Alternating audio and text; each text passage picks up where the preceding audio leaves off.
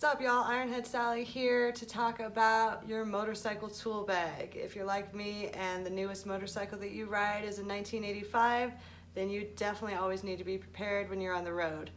I personally prefer the up and down style bags, super heavy duty leather. Got this one at the last swap meet we were just at.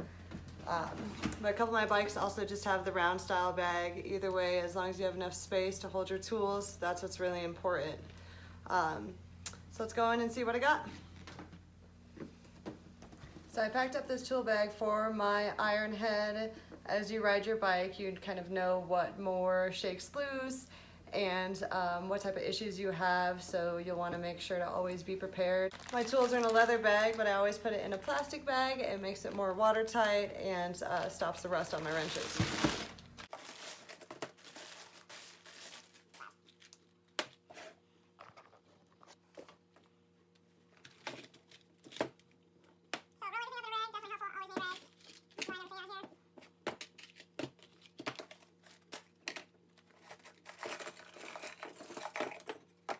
Together a little bit, show you what all I got.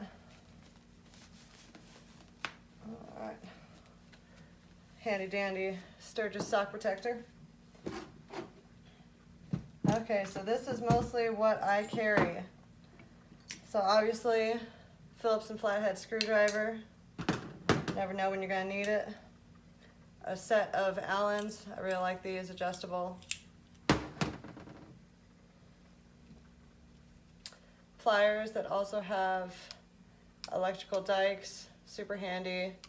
If you gotta cut wire or zip ties, always need zip ties. Speaking of that, colorful zip ties.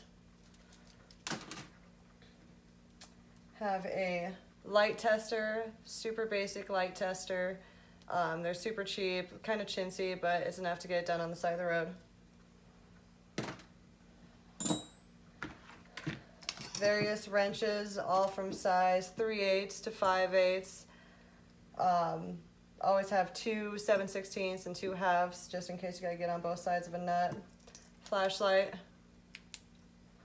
just in case it's dark. Eyeliner, you never know. Spark plug gapper, super handy, always have one. I normally pick one up every time we stop at AutoZone. Spark plugs, super important. I like to give myself a little cheater, and on the inside, just write myself a reminder of the gap size that I need. Handy little multi-tool,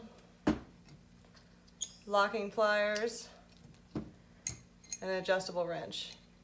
So this is what I keep on the bike just on an everyday basis, no matter what, just in case something happens when I'm on the road. If I were to go on a longer road trip, I also always have an extra little bag rolled up in another rag, super dirty rag with chain lube. Super important. So many people forget to lube their chain every 500 miles, make your chain last. Definitely recommend getting a O-ring style chain. If you don't have one, they just hold lube better. And a better set of Allens. I like these better because sometimes you can't get into these short little spaces with this longer set of Allens. I keep some eyelets and butt connectors just in case we have electrical mix-ups on the road. Doesn't really matter what tool bag style you have. You see on this bike, I got the front bag full of tools. I also have the coolest passenger seat in the world because this flips open, has extra tools in it. I absolutely love this. It's completely hidden, and I don't really ride passenger, so that works out for me. That's my shovel FXR. On the Evo, I just have the bigger back set of tools, plenty of space to carry everything.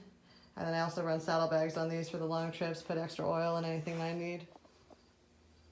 Well, and there you have it, super simple. That's what I carry on my bikes whenever I'm riding. Keep in mind this is just for regular riding, everyday type of stuff. If I'm gonna go on a longer road trip, at least 500 miles plus, I'll always carry some extra tools, extra set of wrenches, an extra set of Allens, and obviously extra oil depending on what I'm riding. So thanks for watching. All right, leave a comment if you think that there's anything that I missed out. That's kind of my basic set. So I ride Iron Head and 2 FXRs. So this is basically all that I need. Everything pretty standard. Everything is really easy to get to on my bikes. I kind of made it as simple as possible. So leave a comment if you think I missed something. Thanks for watching.